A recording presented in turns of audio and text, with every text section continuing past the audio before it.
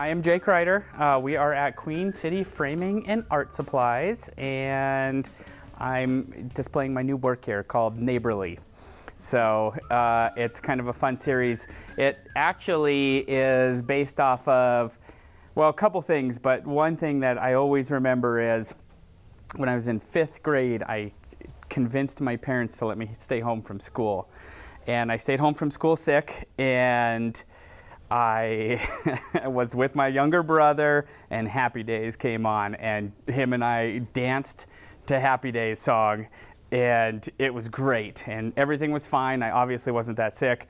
And then the very next day, went back to school, and teacher was pretty quiet, everybody was pretty quiet, and opening up, the teacher said, "So Jay, you sick yesterday?" And all of them had seen me dancing to stupid Happy Days song. So I always thought since then, it's like, oh my gosh, the crazy things that you could, stumble into seeing into somebody else's house. And so all of these paintings are basically like a snapshot into somebody else's life. It's kind of like a neighborhood.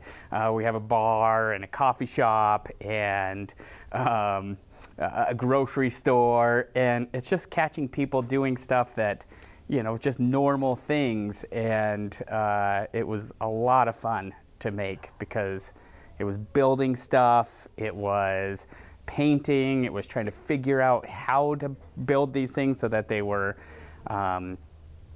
sturdy and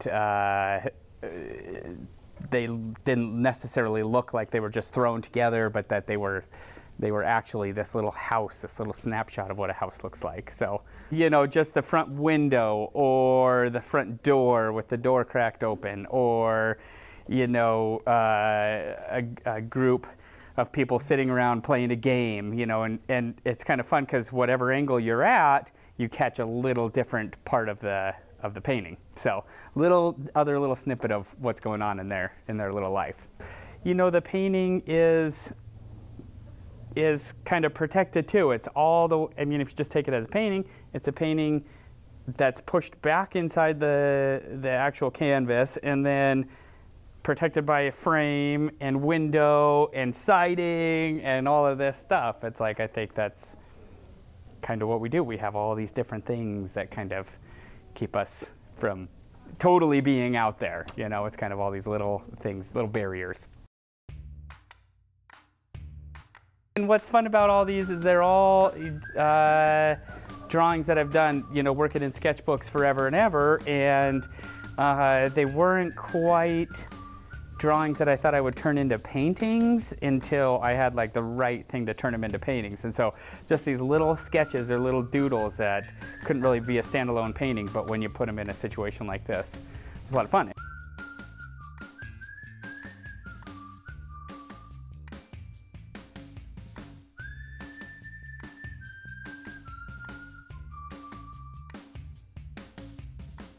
The turtles actually were part of another series of sticker paintings that I'd done. Same thing. Again, just going back through 20 plus years of sketchbooks and drawings and doodles, and again, these little standalone sketches that maybe wouldn't be an actual painting on their own, but would really work perfectly as a sticker. So these Teenage Mutant Ninja Turtles, you actually can take the stickers out of the package and put them where they're supposed to go on the painting, and they're actual custom-made stickers. And so, if you did that, then you'd have the paintings of sticker paintings on paintings. So I thought that was kind of cool. So yeah, and then the other two, the one is of Pizza being stabbed by a sword, and again, just one of those ideas that just kind of comes to you. It was right around Halloween, and my daughter and I went to Halloween City or whatever it was and found a sword, and then I went and got a piece of pizza and stabbed it through with this fake sword. Didn't turn out as well as I thought, so I actually just had to make up the painting or the pizza itself, but it was kind of fun.